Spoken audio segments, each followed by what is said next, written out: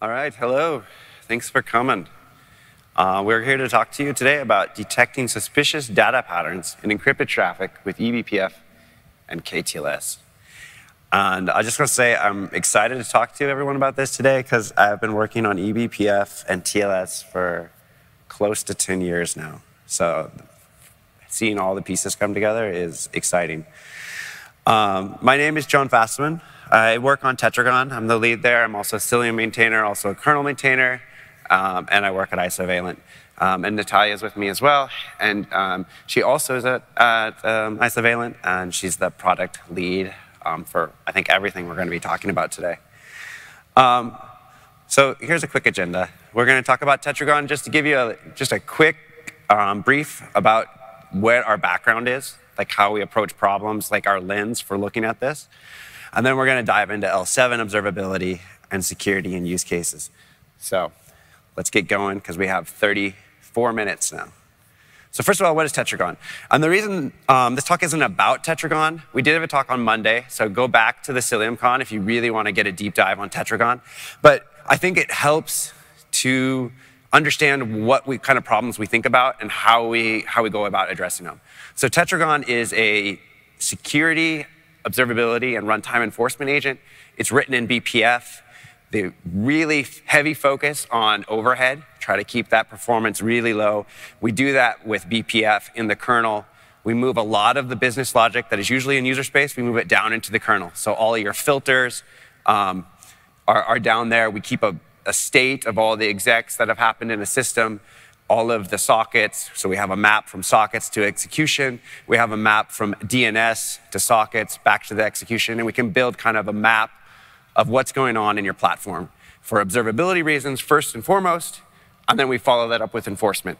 So you can say things like, if this pod or binary even is talking to another binary, that's allowed. If it's doing a DNS query out to a new DNS server, that's not allowed. So you can build these fine-grained binary level policies. There were actually, Thomas Graf gave a talk Monday about this, so go to the CiliumCon if you want to know more about that. But that's really our focus, is the security, deep observability, low overhead. So that's where we're coming from, both from a networking side, but also from a runtime. So think about file integrity monitoring, think about building signatures to match syscalls and so on. So that's kind of our lens, you know. We want to make sure we do that transparently. We don't want to get into the application world where you have to modify your applications to get this data. We want to have a single agent, you deploy it, and then all of a sudden you get this visibility. You get this really good enforcement property as well. And we're not just at the syscall level. We're getting down into DNS requests, HTTP requests, TLS, which we'll talk about, what files are being opened, kind of deep inspection down in the kernel, mapping that back to binaries, user space, Kubernetes labels. That's the kind of Tetragon viewpoint of the world.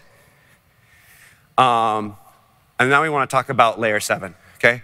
So one thing that we do at Isovalent, and I'm sure this isn't too foreign to most people, I know a lot of different people do this kind of observability, is you get a nice dashboard like this, okay? You got your HTTP observability. You can build a service map. It'll say, this service is talking to this service. You can get latency histograms. You can get how many bytes are going over to this URI or that URI. So a lot of different platforms build this HTTP observability platform and give you this visibility, okay? And in Tetragon, we do something very similar, but we do it at the binary level, so you can pin it back all the way to the binaries inside the containers. So this is great. We endorse this kind of view of the world. You can even do things like this, where you get a process execution trace. You see inside a pod there, somebody executed node server.js. Who are they talking to? They reached out to API Twitter, apparently, a few other things, Elasticsearch, and maybe in a malicious bucket that you want to detect in your system. So this is all really great. Like I said, we provide this along with a lot of other folks. But there's sort of a problem with this when you go to zero trust and you start encrypting everything, right? Your observability tools cannot look inside a TLS session directly. And so that's what we want to talk about today. If you're going to build these tools, there's a bunch of different places you could conceivably hook into the system. And this is a kind of a picture here. In the upper left, you have the pod. And you can see there's a couple options up there that you could hook. Library instrumentation is an option, right? You can instrument your library with observability hooks, extract data. uprobes we put up there, that's BPF's ability to hook user space. Very similar to a library. You hook into the user side of the program, your BPF program runs, and you get some observability out. Then we have sidecars still inside the pod, okay? Basically what that means is you take traffic from the containers, route it over to the sidecar can inspect traffic. So these are all hooks for layer 7 observability. Another option that Cilium provides is a host proxy. So take that proxy, put it on the host, bring it outside of the pod. Then when traffic is sent from the pod to the network, you route it through that proxy, either through eBPF, or if you have a more kind of legacy system or an older system, you might use IP tables as well. Then finally, if you're inside of a virtual machine, there's even hardware hooks for this. So if you're a big cloud provider, you might have a hook on the DPU or the FPGA on the network side. Okay, so traffic comes out of the system, you get hooked there. That's an interesting one if you have the ability to play with hardware. Most of our environments, we don't have the ability to drop down FPGAs on the system. Okay, but we put back on our Tetragon lens, because we are a security tool, we don't actually trust the pod, so we get rid of a whole bunch of observability points that could work, but don't work inside of our trust model. So if you look up there, clearly we can't hook the library anymore because we don't trust the application. That's the thing we're trying to observe, the thing we're trying to secure from a malicious user. If that thing is the malicious, untrusted thing, we can't trust it to give us data, right? And then if we also look at the sidecar model inside the pod, from a security standpoint, we don't want to trust that entire pod. That's our boundary. We don't want to inject something into the pod and then have to trust it, okay? So we rule those out, which really leaves us with 2 hook points that are viable, either the host proxy on the left, which is an agent that we redirect to, or something we're going to call sockmap L7 BPF. And what the L7 BPF is it's a way for BPF to hook directly the socket. So any application that sends data, we get a BPF event with the data. So you do a send message, even kind of a receive message, for example. We'll get that data in that BPF program. What's really interesting about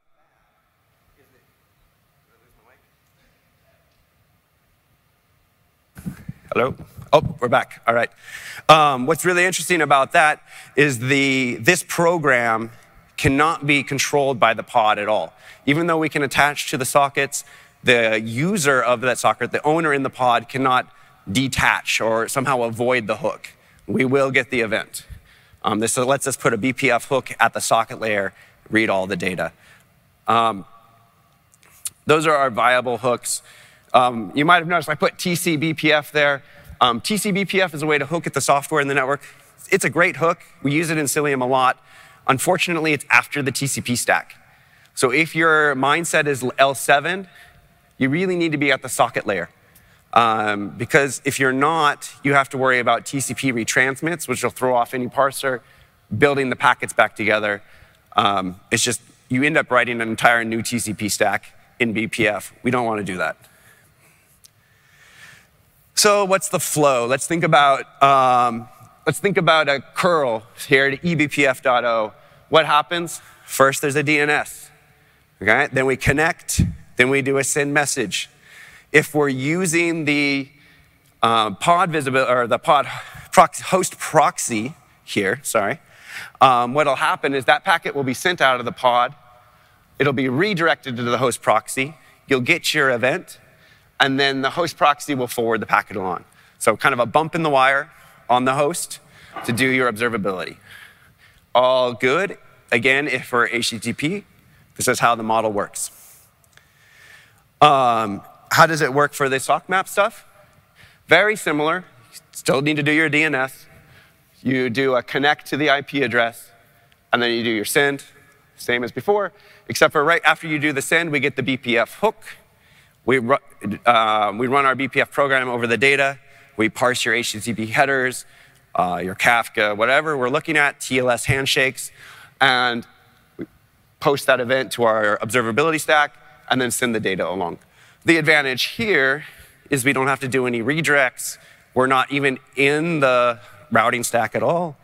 We're purely a BPF hooked directly to the data source. Okay? Again, works really well for HTTP and unencrypted traffic. So, as I mentioned before, this is really great. But what happens when we want to encrypt stuff for zero trust, service mesh, all the words that we keep hearing about? Everybody says, let's encrypt. So we do that, and then our dashboards do this, right? Everything's encrypted, so I don't know anything about HTTP anymore because it's all wrapped in TLS. So everything's broken. We need to find a solution. The first one that Cilium supports as well is same flow again, curl, but this time the curl is to HTTPS. Okay? Sends it out. It's encrypted. No data, right? So that's kind of the flow again. It's broken. What do we do? You know, BPF doesn't really save us here. Same idea. Curl, because the encrypt happens in user space before they even send the message, same problem, okay? So we need to think up kind of another solution, right? And let's talk a little bit about what those are, what are our options, how do we resolve the encrypted data problem here. Because of our security model, like, one option is to don't encrypt. Unfortunately, not an option. The other one I've seen used quite a bit is uprobes. You could, in fact, stick a uprobes in front of the OpenSSL library to see the encrypt process. So basically, in that mode, you take your uprobes and you attach it to somewhere in a SSL library, whether it's OpenSSL or Boring SSL or any of these SSL libraries. You hook in before they do the encrypt. You get your BPF hook. The only trouble with that from a Tetragon standpoint and kind of our viewpoint as a security problem is that that memory is still owned by user space. And we're kind of at the mercy of A, the user space calling our library, and B, a malicious user could in fact change the data after we've read it. So we have a security problem from using uprobes. Otherwise, it would have been a great solution. But unfortunately, we cannot use it. So we really have TLS termination, which is the Cilium option, and then we're going to talk about kTLS, which I think is an option that we've been investigating. So it's back down to the same kind of flow again that we've talked about, curl, but this time to HTTPS. Uprobes, we've thrown that out. So that's basically before the encrypt, like I said.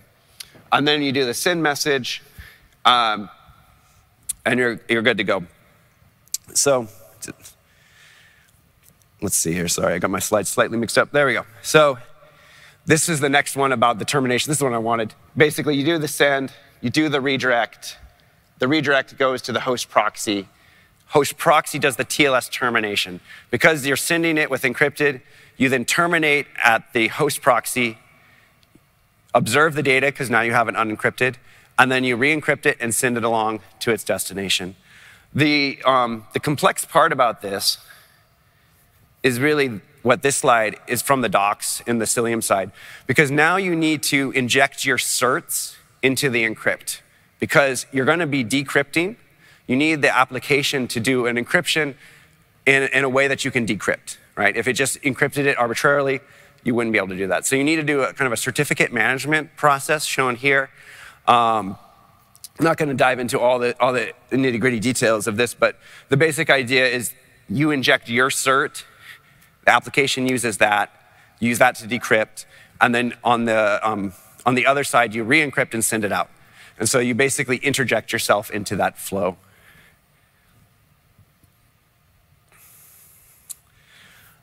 And so how do we do this with BPF? So BPF, we don't do this kind of cert interjection. Instead, what we do is we're using something called kTLS. And kTLS was designed as a performance optimization for TLS. The original use case, and it's in production and widely used, was to avoid doing an extra copy every time I need to encrypt data off of a disk. So you can imagine if you have a disk image, it's a video perhaps, or something like this. Netflix has talked about this multiple times. There we go, I'm back. Netflix has talked about this in a couple papers and talks. Basically, the idea is you have a video or something on a file, and you don't want to copy it to user space, encrypt it, and then send it back in. You want to be able to send it directly from the disk to the network. And by moving the crypto into the kernel, you can do that process all in one operation. Copy from disk, crypto, send, without ever going to user space. So that was the origins of kTLS. That's why we added it to Linux a handful of years back. That's why it's been in FreeBSD for years. That's the origin of it. And if you're curious a little bit, the breakdown is to do the handshake in all the control plane and user space and just do the data path operations in the kernel. And you can see performance wins from doing that. Then what we did after that is we then hooked a BPF in the kernel, can hook in front of that encryption. And so when you send the data, you're sending the plain text, the BPF program runs, and then it's encrypted after the fact, which lets us read the text in plain text, but the application is allowed to keep the keys and do the entire control flow, and we don't have to interject ourselves on the certificate side. This is the flow here labeled out. The one trick, the one piece to enable it is the application does need to do a set socket option to turn it on. We've done work in OpenSSL and a few other libraries to add support for this so that it's mostly transparent to users. They don't need to opt in. It can just be used if the kernel supports it. The main thing is that you would need an OpenSSL 3, some of the newer libraries to have this, but it is available in production libraries already. So that's the basic idea. And then by doing that, then we can get our dashboards back, and then that's the big win. And then if you look kind of at what does this look like, we have a CLI here that we show for a lot of things when you do the crypto. Basically, the process gets created. It gets the connect. We see the TLS. And this is actually important because if you wanted to, if you want to make sure that you're enforcing this behavior, we can actually observe whether or not the user has set the socket option to use kTLS. And then we can do things like alert, or we can drop the traffic and we're in a very strict environment, or at least alert to folks that this is not being used. And so we're not going to see the next line, which is the HTTP. So this was basically some code we added to Tetragon to do the HTTP parsing in the kernel, do the TLS handshake parsing, and then print it all out. And again, we didn't have to manage any of the certificates. We didn't have to do this kind of stuff. We're directly in the BPF at the send side. And with that, I will let Natalia talk. Yeah, so now that we got the Isovalent visibility back via kTLS, so what would be the end case use cases here? So how, for example, an information security or SecOps team would use this? So I brought two examples, like both of them are very cool and interesting. The first one is like data exfiltration via token. So the main security challenge is like, let's imagine an enterprise. Like many enterprises use like a SaaS service to store data, like Datadog, Twilio, or Sentry. And then in that enterprise, each team has its own account and then an associated token. So for example, how could you spot if you have a malicious employee in a team and then it just creates its own account and the token and then just start to ship like data to that account? So with traditional network monitoring tools, you only see that there is like encrypted data or encrypted traffic going to that like SaaS service. You don't really have visibility into what token is used. So this is just like a very simple example. You have the organization, you have the application team, platform team. each team has its own account with a token. You have the SaaS service. And then basically, you only see that traffic is encrypted over TLS. And then you have this malicious employee created the account with a new token. So one solution is like, let's use kTLS and then in-kernel HTTP parsing. And then basically, you would have the full visibility into an L7 network flow. So you would have visibility into a HTTP header and then the body. So you can imagine, like, you can identify what was the token, and then, for example, you can compare it. You can compare it with other tokens on the whitelist. So you could actually spot that there was a new account with a new token. And then the dashboard, it's actually the HTTP traffic in a Grafana dashboard exported by Tetragon. Of course, it's like Kubernetes identity aware, so you could see like Kubernetes namespace or Kubernetes workload. What was the binary that actually initiated that request? You could see like the method. You would have visibility into the URI, so that's where the token would live. And then you could see, for example, the HTTP version, content length, response code, and so on. So this is also another screenshot from the dashboard. Here you could see like all the URIs that were, for example, queried by a workload, and then you could see like how many times. And then you could do, for example, a sum, like per workload, or for example, per binary. The second example is actually like detecting sensitive data patterns from the HTTP body. So let's imagine like, it's actually like a real problem that many enterprises struggle with achieving compliance standards, for example, to not log sensitive data like credit card numbers, social security numbers, IDs. So with kTLS and HTTP parsing, you would have full visibility also into the L7 network flow. So you could actually create signatures to detect sensitive data patterns or even like payloads. So very simple example, you would see here is the header, and then here you would have visibility into the payload. So it's actually just like a very simple post request to like a payment service. So you could see the web server information. You could see, for example, the user information. It was a Go agent. And then you would have visibility into the payload as well. So in case if there was like a payment, you could see like, okay, there was the email address, the credit card number, expiry date, and CCV. So you could actually detect those, and you could even create like signatures to detect like more malicious payloads. So that's what we all wanted to talk about. I do a little bit of wrap up. So we talked about like what is Tetragon, eBPF-based runtime security observability and enforcement project. We talked about L7 observability from different views, architectures, trust models. We talked about like what happens if you introduce TLS, how it breaks the observability, and then how could you still have observability if you have encryption. And we mentioned some use cases. So if you're interested in a more in-depth demo, just come to our booth, Cilium booth or Isovalent booth, and then we could show you. Or if you're interested in Tetragon, just check out the GitHub repository. It's open source. We have documentation, website. If you have any new idea, create feature requests. People are actively working on it.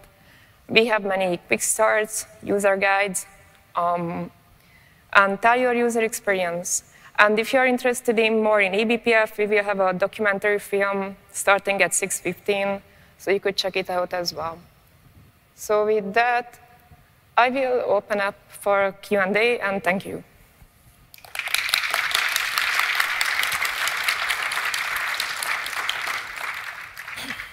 Yeah, so if you have any questions, just come to the mic. I can hear you.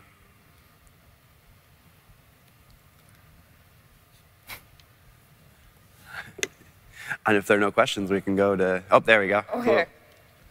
Perfect.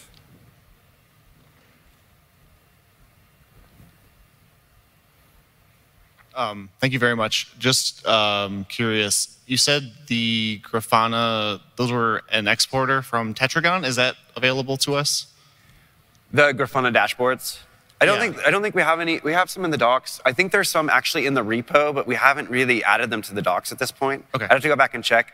I mean, so from the Tetragon project side, we just released 1.0 last week, and we got a lot of the quick start docs. I think a few of the Grafana dashboards are still buried in the code somewhere. We'll try to get them in the docs here pretty quick. There's no reason not to have them visible. I think it's just a matter of making sure we get them in the docs and visible for people to pull down. Perfect. Thank you. Yeah, no worries. Yeah. Neat talk, really. I've never seen that before. With kTLS, I have to have a version of OpenSSL or whatever's doing the encryption that supports kTLS. Does that mean that I am maintaining my own main containers that have specific versions, or is that pretty widely supported? Yeah, if you have OpenSSL 3.0, then you have kTLS support. Because we went, whenever this was 2 or 3 years ago, we went through and added kTLS support to OpenSSL. And because it was a major feature, we can't get it in at OpenSSL 2.0 because it would require backporting a feature. But if you have OpenSSL 3, which will become more and more widely available, hopefully over time, then you do have kTLS support. And that's actually independent of eBPF. We use it with eBPF, kind of layering the technologies together to be able to look into data before it's been encrypted. But you can use kTLS just as a performance optimization, even without eBPF. And so it exists there. Your applications will have to opt in with that socket option. So that was kind of where we landed on that is, we didn't want to just default everybody yet, to every case being kTLS. So you really have to do that. The application will have to do the set socket option to turn it on. Once that happens, then if you're an application using OpenSSL, then there's nothing else you need to do. Like under the actual library will just handle the handshake, offload it all to the kernel, and you're good to go. There's a Golang SSL library. There's a PR open to do kTLS there. I believe if there's somebody who's really up to speed on what boring SSL is doing, they can maybe correct me, but I believe there was something there. I believe Facebook has talked about using this as well. So there's definitely some rather big organizations that are using kTLS today in production, kind of, in use. So awesome. Thanks.